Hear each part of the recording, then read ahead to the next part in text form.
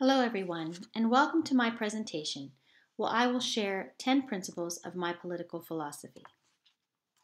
It is the mark of an educated mind to be able to entertain a thought without accepting it. It is possible to hear what others have to say without agreeing with them.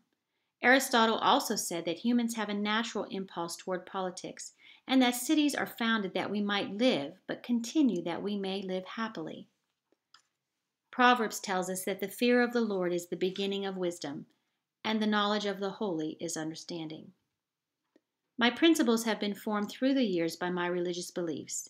I was reared in a Christian home and chose to follow Christ myself at a young age. My religious background has resulted in a desire for traditional moral values and conservative opinions. So with this background of Christian upbringing and scriptural guidance, my desire to create a loving community for my family, and armed with the education I'm receiving, I bring to you my 10 principles. Principle number 1. I believe that government should be limited to the protection of life, liberty, and property.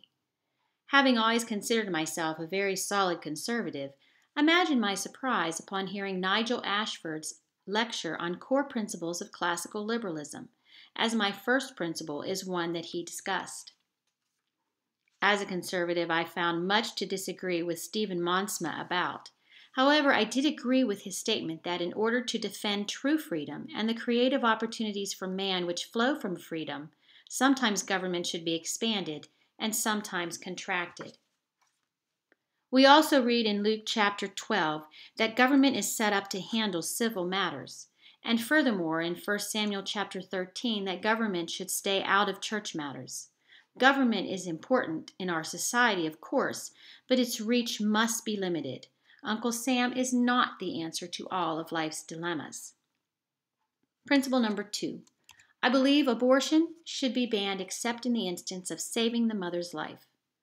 Psalms chapter 139 and verse 13 says in the New Living Translation, "You made all the delicate inner parts of my body and knit me together in my mother's womb."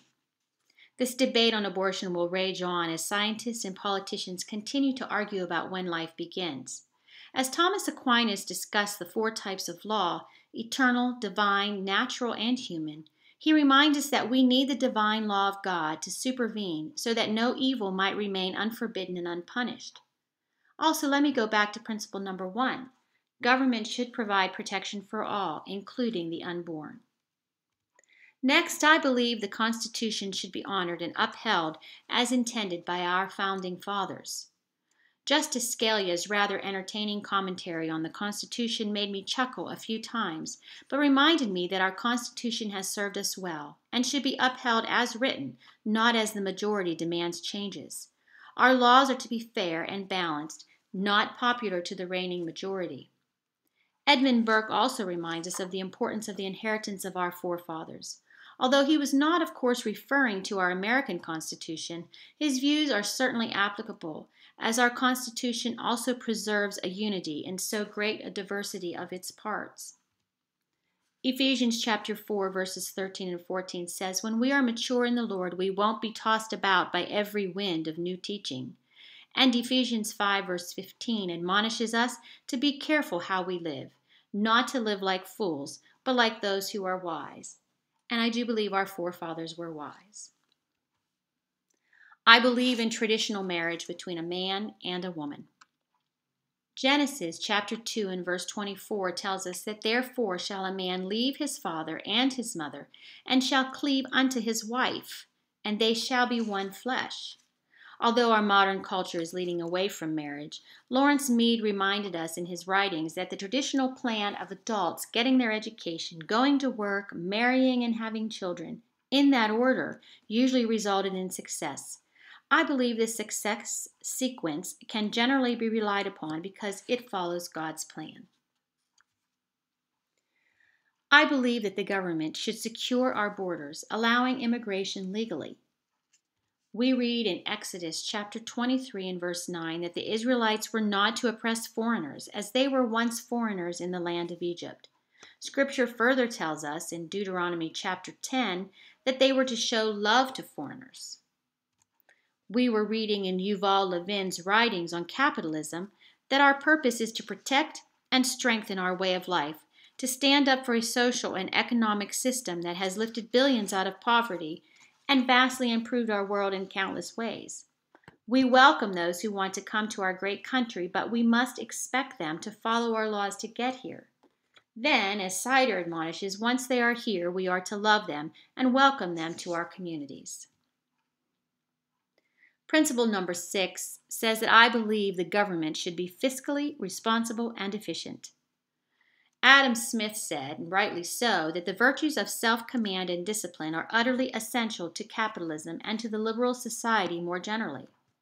As a society, we are obligated to help the poor, as confirmed by Yuval Levin and Ron Sider, but our modern welfare goes far beyond the poor.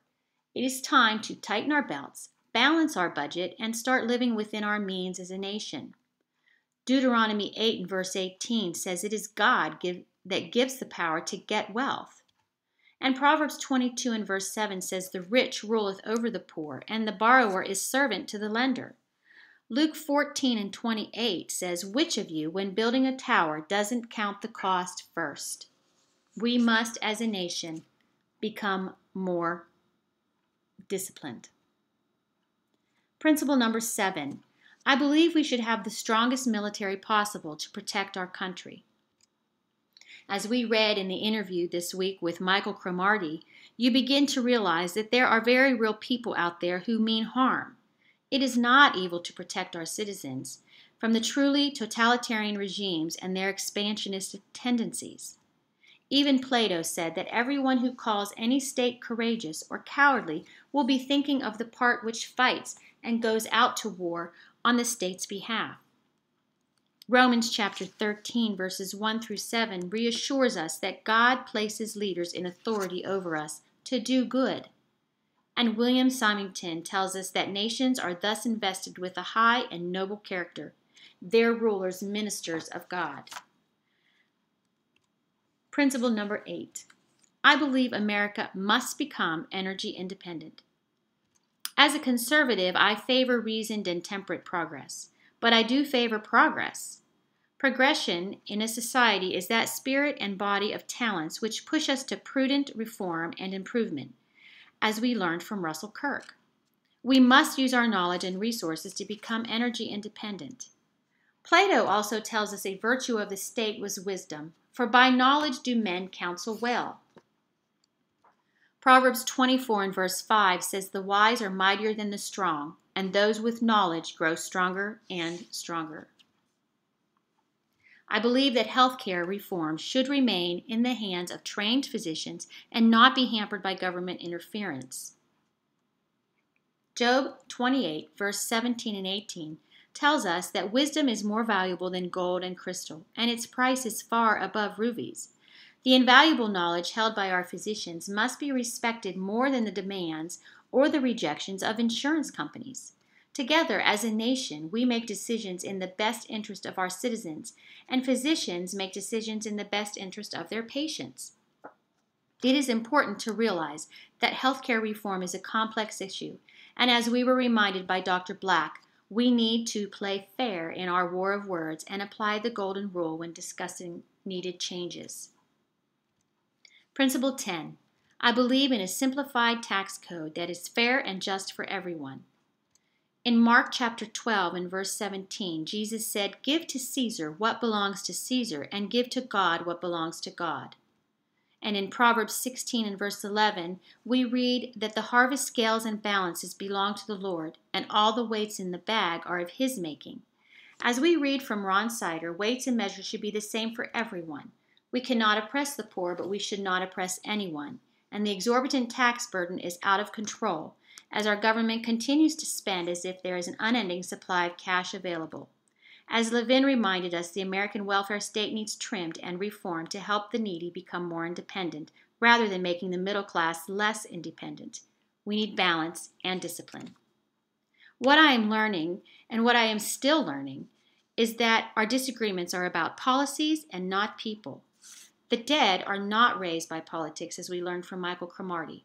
And whether you call yourself a Republican, a Democrat, a conservative, or a liberal, we're all seeking what is best for our country. Thank you.